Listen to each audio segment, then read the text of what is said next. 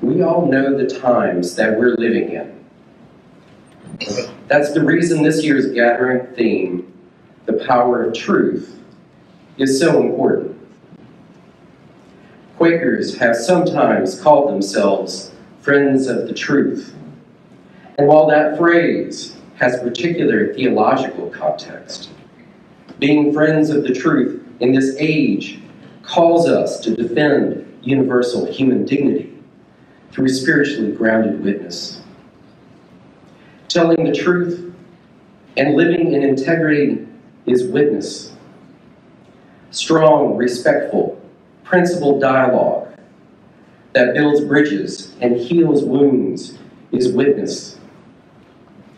Modeling being in relationships with people across our differences is witness.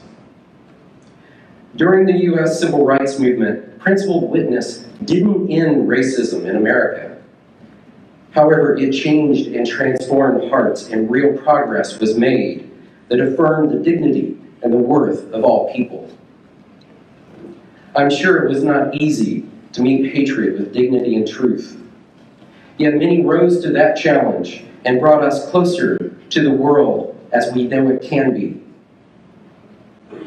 If we believe in the worth and dignity of all human beings, then the time is now to witness for truth by fostering principled dialogue and helping people live respectfully with one another despite our differences. Parker Palmer once said, "The highest form of love is the love that allows for intimacy without the annihilation of difference."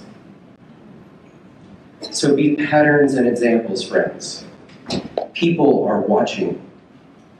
People can be moved. Meet hate not with hate. Meet hate with the power that comes from truth, grounded in love.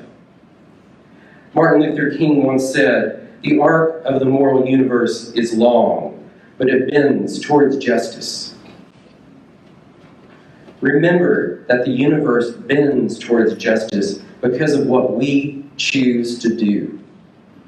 The divine spirit calls us to be just. It calls us to speak truth.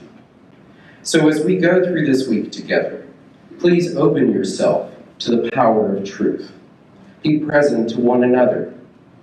Be kind to one another.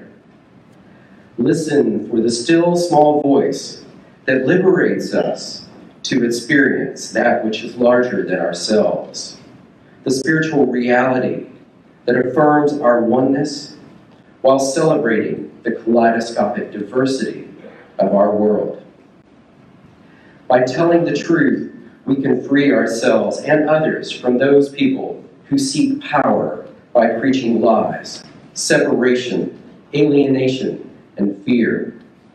Real power, real liberation, rests in the truth of our interdependence, in the reality that God loves everyone and calls us to do the same.